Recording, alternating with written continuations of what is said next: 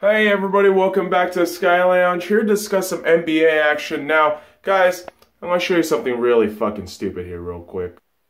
So as you can see, I actually made a prediction chart earlier in the year. You have fucking October 15th, fucking last year, and then today's date.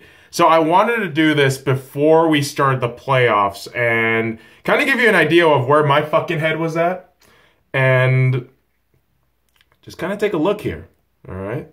So the one fucking team I got right was the goddamn Thunders. Everything else I got wrong, all right? And then even in the playoffs, you can take a look here. What the fuck is this, right? This was the prediction, and now this is what I think is going to happen, everybody. Now, the great thing is, if you follow us on Instagram at the Sky Lounge, I'm going to have this all available. But I do want to take a little bit of time to explain my mindset behind these fucking predictions.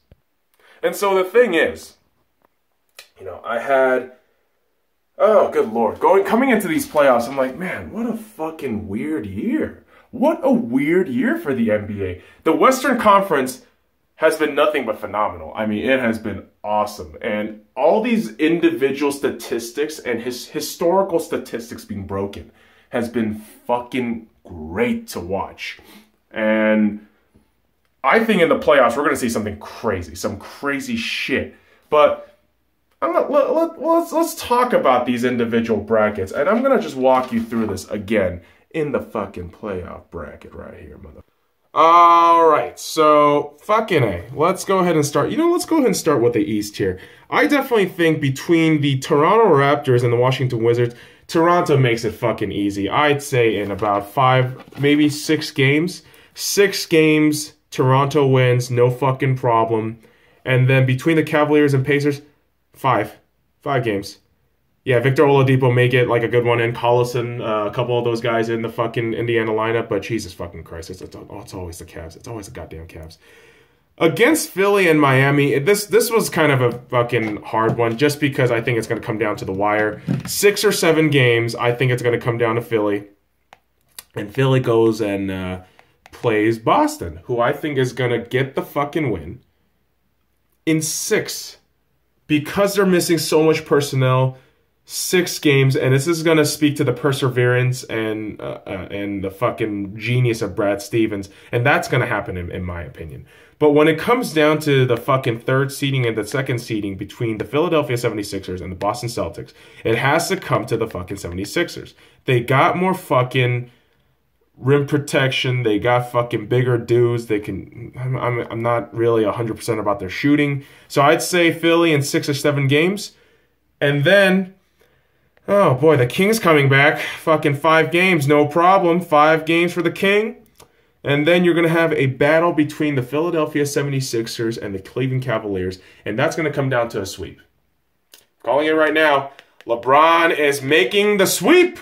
He is making the goddamn sweep. So let's move on to the Western Conference, where we have the Houston Rockets going against the fucking Minnesota Timberwolves. 5 games, no problem for the fucking Houston Rockets.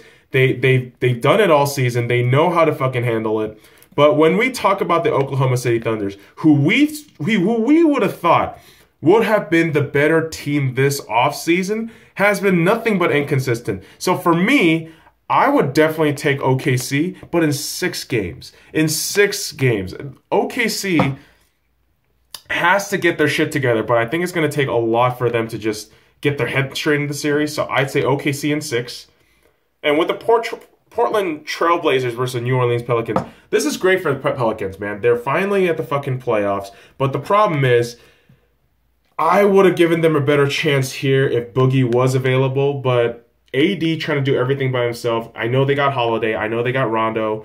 But I think Portland, the way they've been playing, the momentum they're going into the offseason or the postseason, it's something you can't discount. It really isn't. So I'm going to say Portland in 6 for this one.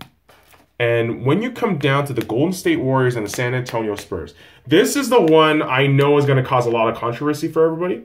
But I don't give a fuck. Because I think in a 7-game series, now this is a lot, there's a lot of contingencies in this game. There's a lot of contingency coming into this game. Main factor being, Steph isn't healthy. Where's Kawhi Leonard? And how well is LaMarcus Aldridge going to perform? Is he going to fucking choke like last year? Or are we going to see the same LaMarcus that we saw during the fucking regular season? I believe in the latter. And I definitely think in 7 games, this is going to be a 7-game series. I think the fucking Spurs are going to kick Golden State Warriors' ass in 7 fucking games.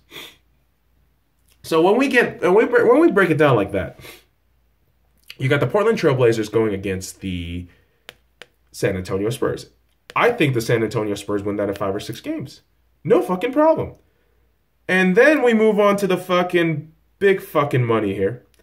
Brody's versus Brody's. Harden versus Russell Westbrook.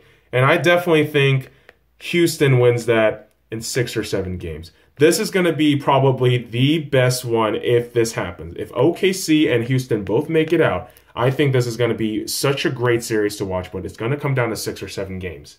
And when you talk about the Western Conference Final, man, I don't know. I mean, I had a hard time struggling with this, but it's going to be a battle of Texas. 5 games, Houston wins this.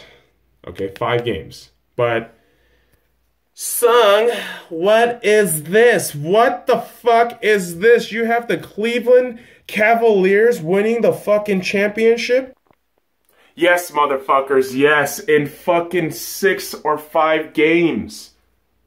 Let me tell you why. Let me tell you exactly why. First of all, let's talk about LeBron James.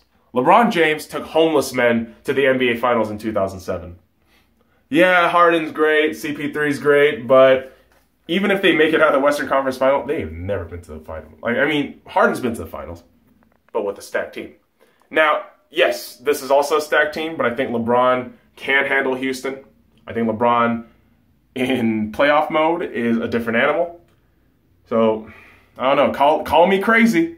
Call me a broad-sexual, but I think LeBron is going to win his fucking, 4th ring? He's going to win his 4th ring. It's going to be fucking crazy. It's going to be bananas. So, that's my prediction for this year. Let me know what you guys think. Comment, subscribe, all that shit. And until next time, fuck off.